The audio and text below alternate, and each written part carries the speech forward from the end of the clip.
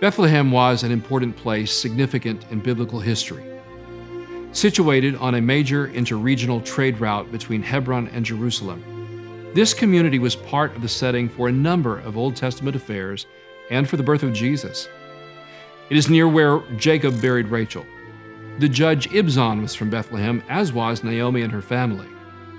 David was born there, and this part of the Judean hill country figured prominently in his life events.